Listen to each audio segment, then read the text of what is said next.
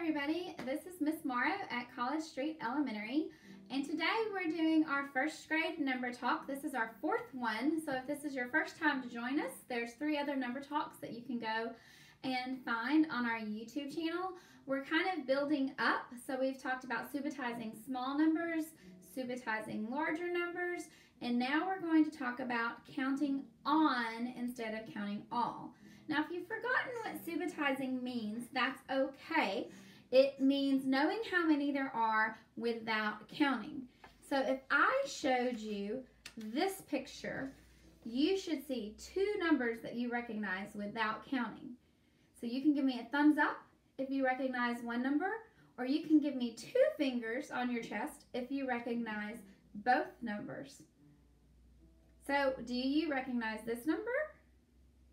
Did you say 4? And this number looks almost the same, but it has 1 more dot in the middle. So what would be 1 more than 4? Did you say 5? So you might have seen that there was a 4 and a 5 without counting. Now, if you had to count them, that's okay. So what we're going to do today is put these 2 parts of the numbers together, and we're going to do that by counting on.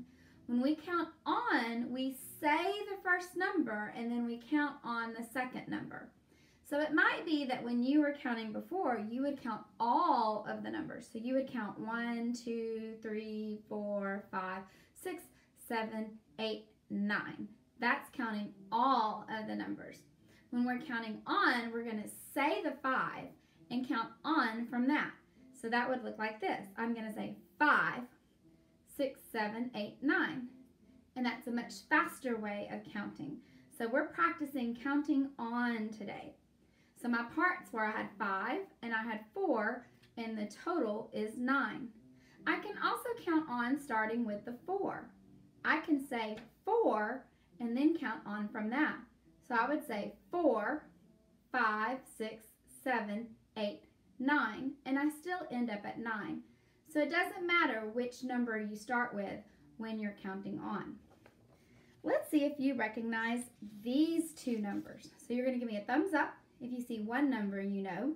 You're going to give me 2 fingers if you see 2 numbers you know. You ready? Did you see a 3? Give me a thumbs up if you saw a 3. And did you see a 4? Give me a thumbs up if you saw a 4. If you saw the 3 and the 4, you can give me 2 fingers. You saw 2 numbers. And if we count on, I'm going to start with the 4 and count on. 4, 5, 6, 7. Did you see 7? If you saw 3 and 4 and 7 at the very beginning, you saw 3 numbers. You could give me the hand sign for 3. Good job. Let's count on another one. Are you ready? Give me 1 thumbs up if you see one number you know. Give me 2 fingers if you see 2 numbers you know. And you might have 3 fingers if you also know the total. So if we count on, we see 5, 6, 7, 8. And for this video, I'm always going to count on starting on this side and moving this way. So I'm going to count 5, 6, 7, 8. Oh, here comes some big numbers. Are you ready? Do you see a 5? Give me a thumbs up if you recognize the 5. What about this number? We haven't seen this one yet today. Did you say 6? Give me a thumbs up if you saw a 6. So when we count on, we're going to start with a 5 and count on 5, 6, 7, 8, 9, 10, 11. Did you say 11? Good job. All right, I'm going to give you a chance to subitize this one, and then we'll count on. So give me a thumbs up if you saw the 2. Give me a thumbs up if you saw 8. Now this one's kind of tricky. It kind of looks like the 6 that we had before. But if you'll notice, this one had 1, 2, 3 rows. And this one has 1, 2, 3, 4 rows. So we have 2, 4, 6, 8. Can you count by 2s? So instead of starting at 2 and counting on 8, that would take a long time. I can turn it over. I want to start at 8 and count on 2 because I can do that quickly. 8, 9, 10. Did you say 10? Good job. All right, so now I'm going to give you a chance to do some subitizing by yourself.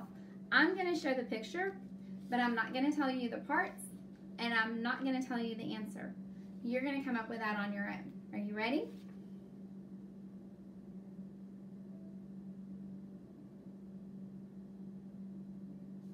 Here's another one.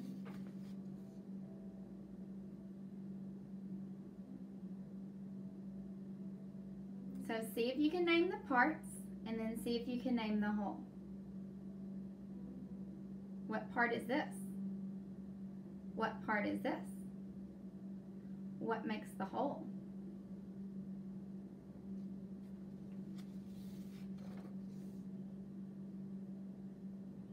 See if you can name the parts.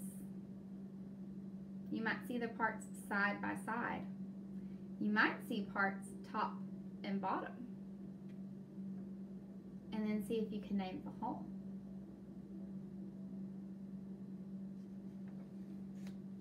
Oh, here's a good one. Can you subitize this one? How many do you see? What about this one? You might have to subitize this one into different. You could do this picture in 3 parts. You could do one part here, one part there, and another part here. Can you put the 3 parts together?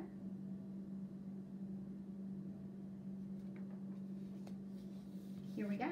How many parts do you see? How many are there altogether? I did this one upside down, but you know what? It doesn't matter. You're going to have the same number of dots if you do it this way.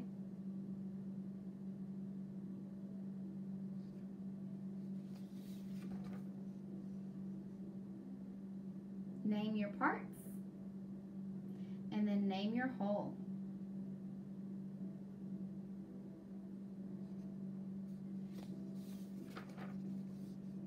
Name your parts, and then name your whole.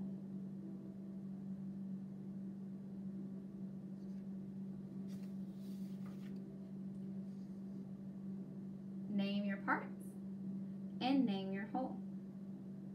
Were you able to subitize the whole on this one? Did you see it before you counted it?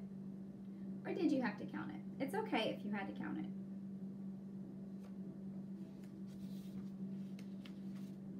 Name your parts, and then name your whole. Remember, we're counting on. So name the part, and then count on the next part. Try practicing counting on instead of counting all the dots. Put this one right side up. Didn't matter, did it? Name your 2 parts. Maybe you see 4 parts. You could do this as 4 parts. Or you could see it as parts like this. I see a sideways triangle, and another triangle, and another triangle. There's lots of different ways you could see these parts. And then practice counting on. So start with one of your parts and then count on. Here's another double. Name your parts. Name your whole. Practice counting on. How many did you see here? And then count on the rest.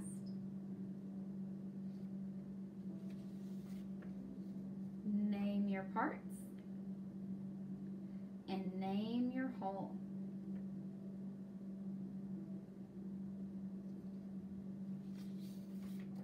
Name your parts. Do you see 2 parts? Or do you see 3 parts? What's the whole?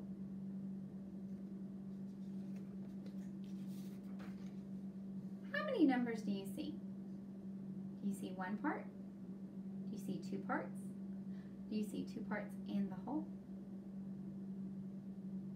I see one number, I see another number, and I know the whole. Remember, you can count on to find the whole. So if you know the part and you can say it, and you know the other part and you can say it, then you can count on.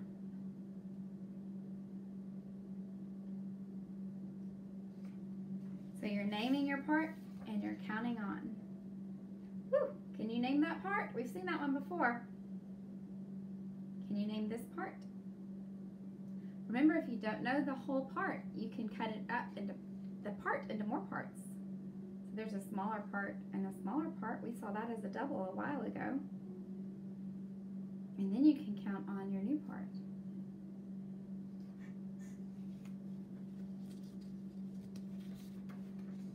Name your parts and name the whole.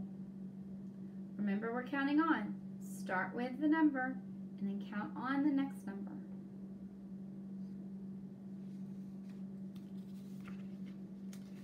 They stuck together. Name your parts and name the whole.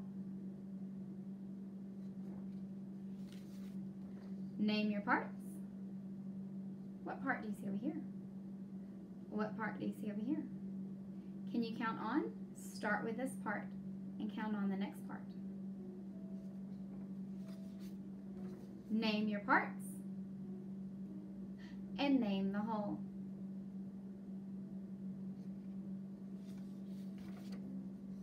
Name your parts. This one's a near double. If that one was missing, it would be a double. But it's one more than a double. Name your parts and then name your whole.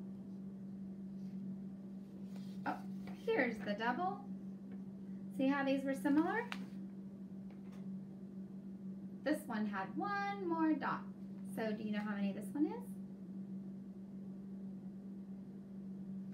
Good job. I hope that you enjoyed practicing naming your parts and naming your wholes, and practice counting on. So you don't have to start at 1 every time you are counting. You can start at the number that you see and then count on the next number. So I don't always have to start at 1, 2, 3 when I go to count. I can name my 5 and then count on 6, 7, 8, 9. I hope you enjoyed this number talk and learned a lot. Stay tuned for more number talks coming soon. See you later.